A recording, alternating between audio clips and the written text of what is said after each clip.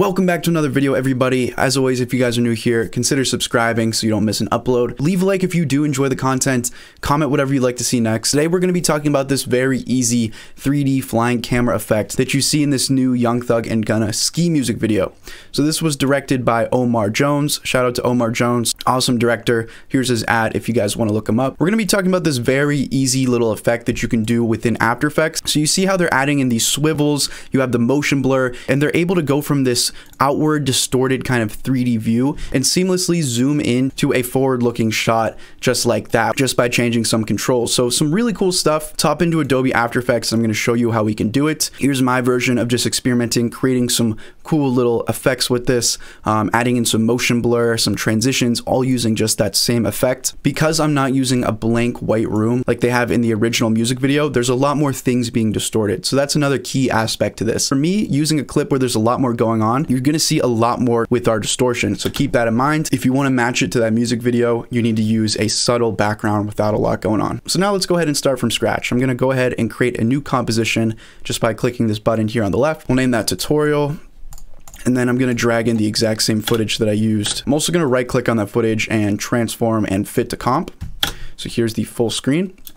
I got this from pexels.com, royalty-free footage, if you guys would like to follow along. So the effect that we're going to use for this is called CC Environment. So just go to your effects and presets, search for CC Environment. I really love what you can do with this. Now, as soon as you apply it, you're not going to see anything happen. It's going to turn black. That's because we need to right click in this gray space down here, and we need to go to New, and we need to create a new camera. So once we create a new camera, you'll be able to see our footage actually come back. So let's select our original footage here, and we're going to go up in the top left to our effect controls. So you have three different ways to map this: spherical, probe, and vertical cross. If you guys want, you can experiment with probe or vertical cross. For this purpose, I'm only going to use spherical. The only other things you need to know here is you have your horizontal pan. It pretty much turns the footage into this spherical 360-degree globe that I can pan around. And if I take my lens distortion, I can zoom out, and you can pretty much have this infinite tunnel that you're zooming out from. So if you want to zoom out a little bit so you can see more, and then you can use your panning, you'll see here's where the scene kind of cuts off. So knowing what I just told you, we can create some cool animations using keyframes,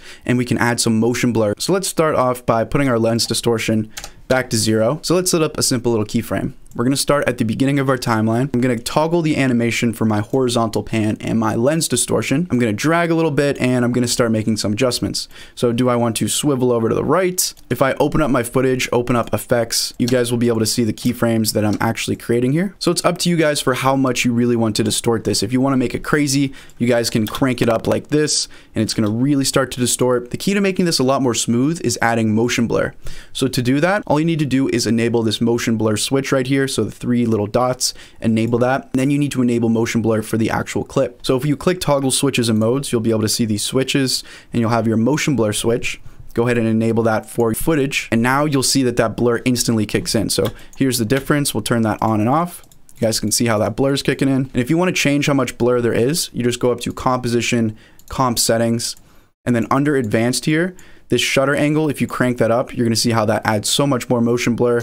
I like keeping it around 360. If we want it even faster, again, drag those keyframes in. And now you can see how this really snaps into place just by changing the duration of our keyframes. If we want that to be longer, again, you guys drag those and pull them out. So let's keep adding some keyframes. Another cool thing that you guys can do with this, because we have this camera that we placed down originally, you guys can use the camera controls to also pan around in your scene. So if I open up transform for my camera, and maybe I create some keyframes with that as well. So we'll just click and drag to toggle on the animation. Let's go ahead and first make this a 3D layer, because if we don't make that a 3D layer, we won't be able to move around. So just click toggle switches and modes again for this little 3D layer switch here, enable that for our footage. Now you guys can use your camera tool to make any adjustments. So I can zoom in here, I can pan a little bit, and that's just going to add some more control into what I'm trying to focus in my scene. We were able to make this little whoosh, turn, have all this crazy distortion at the end, and then zoom into this regular footage of him playing the guitar. So that's what I mean by going from this distorted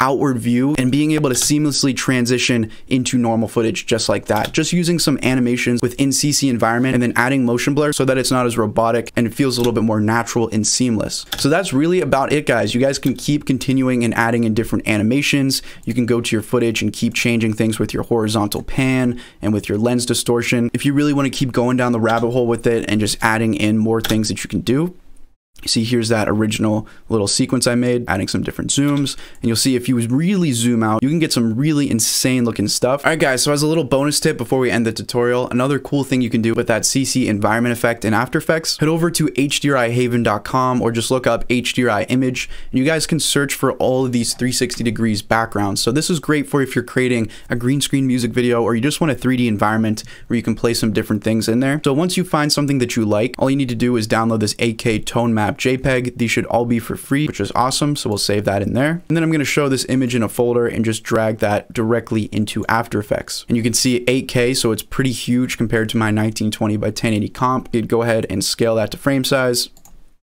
And then I'll go to my effects and presets and look up that CC environment. Once we place that here, and then again, create our camera. So right click, new camera, you guys will be able to see you now have this 360 degrees environment where you can place any green screen footage, you can change it around, you can animate it with that motion blur that I just showed you, you can distort it, you can zoom into it. Again, if you guys have green screen footage, I'm going to drag this in. This is again from pexels.com. I'm going to right click and transform, fit that to comp.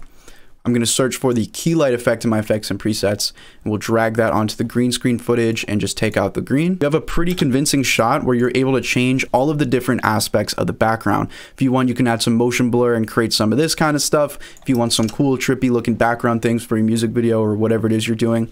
Or alternatively, what you can do, we can delete CC environment and we can actually pre-compose the green screen and the background footage together. So I'll right click and pre-comp it, and then we can apply environment onto that pre-comp.